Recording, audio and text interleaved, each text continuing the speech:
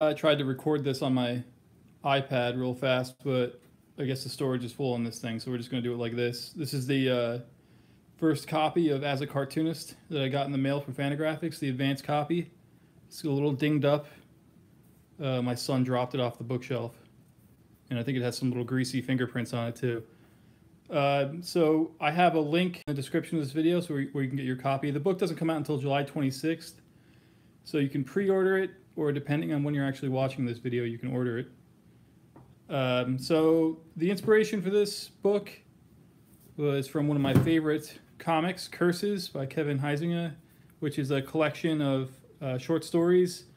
Supposedly, when you read it, it reads like a collection of short stories, but when you get to the end of it, you realize that there was one narrative throughout the whole thing, which was it's about Glenn Ganges and his wife trying to have a child and deciding if they should or not, and that is kind of the theme of the whole book that runs through all the stories.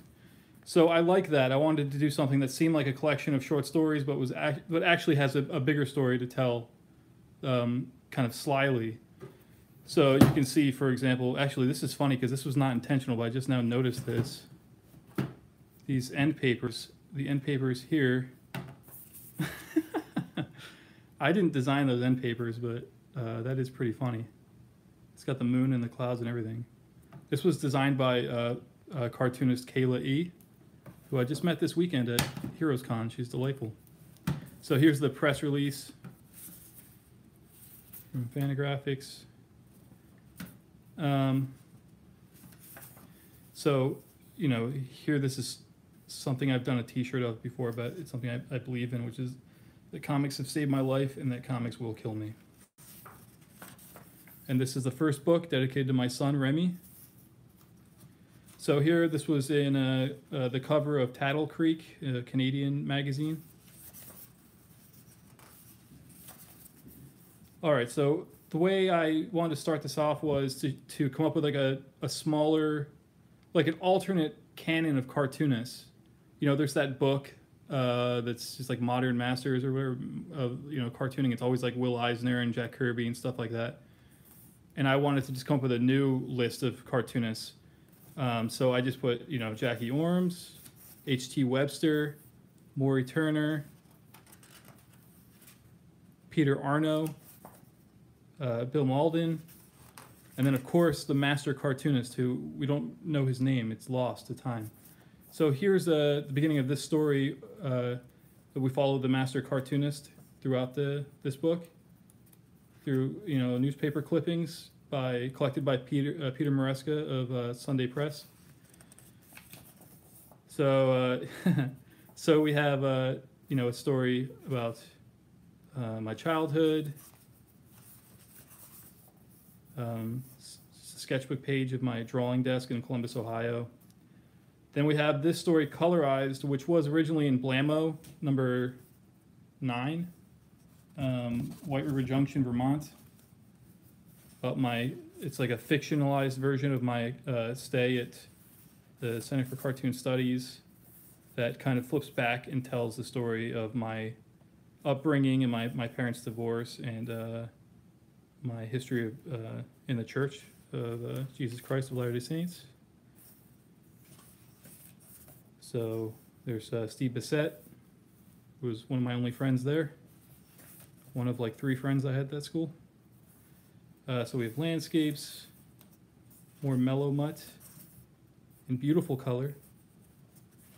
19th century portrait.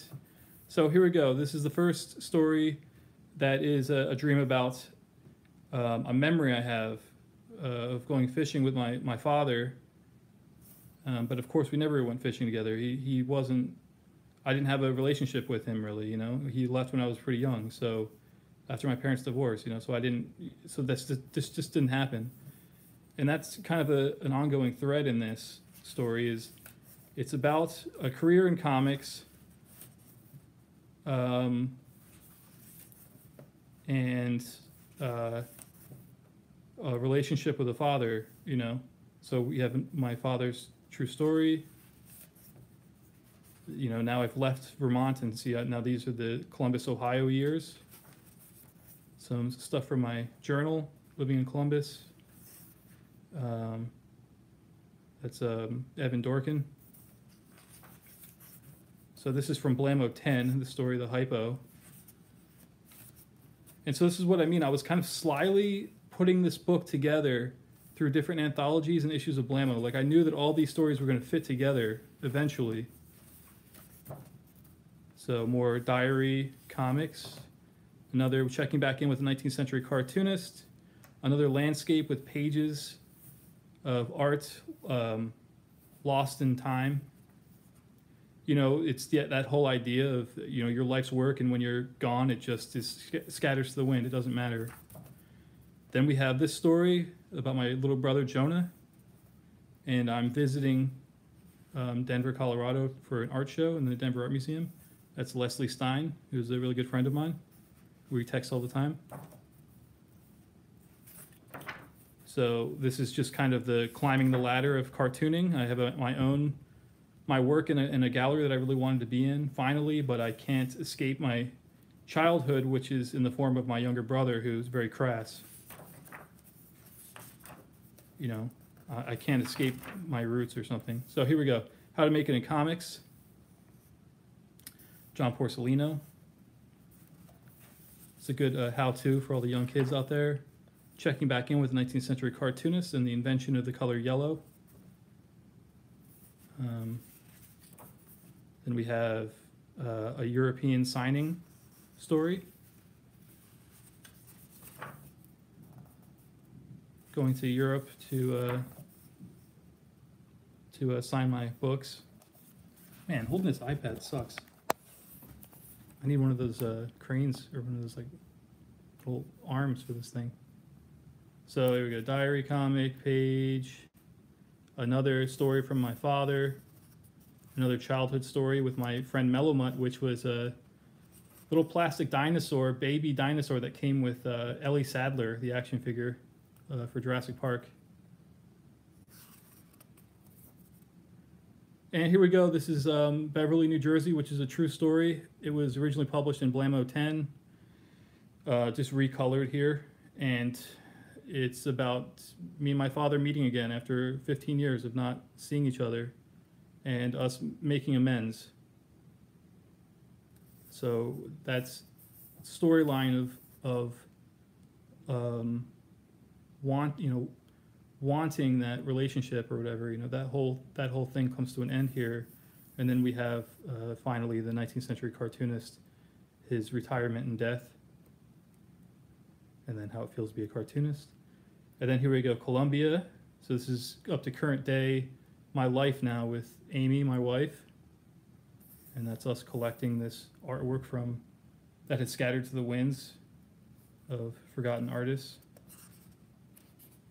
And finally, a story of becoming a father myself with my son Remy. So it is a big circle, you know. And then we have just the sources and some comics, a list of comics that mean a lot to me that I pull off my shelf several times a year. And that's for anyone who's interested in the end papers. So it's a slight book. I mean, it's 100 pages or so, maybe a little over that. But I packed as much as I could in there, and I think it's one of my favorite comics I've done. One of my favorite books I've ever put together. I put it together kind of late at night or early in the morning when my son was sleeping. My wife was catching up on her sleep, and it's a special book, and I hope that you'll get a copy of it. Thanks a lot for watching this, guys. I hope you're well.